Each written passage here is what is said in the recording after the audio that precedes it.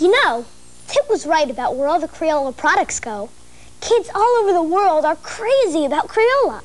And we'd like to take you to some of the places where Benny and Smith has facilities where they make Crayola crayons, markers, colored pencils, even paints for kids in over 60 countries. So let's go live now to meet some of Tip's colorful cousins. Our first stop is across the Atlantic Ocean to merry old England to say hello to Sir Lawrence Periwinkle. Jolly good of you to have me here. Sir Lawrence, we've heard that kids all over England and the rest of Europe are catching on to Crayola. How right you are. The demand is absolutely smashing, especially for colored pencils, which European kids use even more than crayons. Between myself and my cousins Jean-Claude Crayola in France and Gretel von Gold in Germany, we can hardly keep up. In fact, I've got to get a batch of royal purple crayons over to the Queen right away. Can't keep Her Majesty waiting, you know.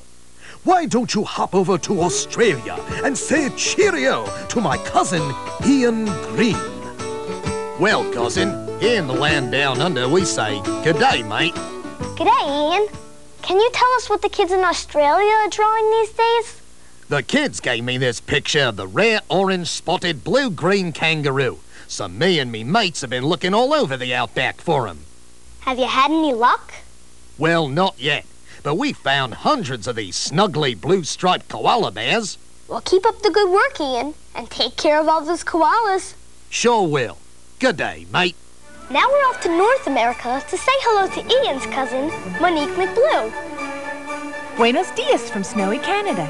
Buenos dias. That's a Mexican greeting, and you're wearing a sombrero. I thought you were Canadian. I am, eh? But I was just in Mexico with my cousin Senorita Turquoise to celebrate Crayola's Fiesta of Color at their plant in Mexico. So I'm trying out my Spanish. Muy bien. See? Well, that is mucho cool. But what are the kids in Canada doing? Well, up here hockey is the national sport. So all of the kids are sharpening their skates and their crayons to draw their favorite hockey shots, eh? And I'm off to the ice rink now myself. Hasta la vista. Thanks, Monique. But I think I'll stick to my favorite sport, football.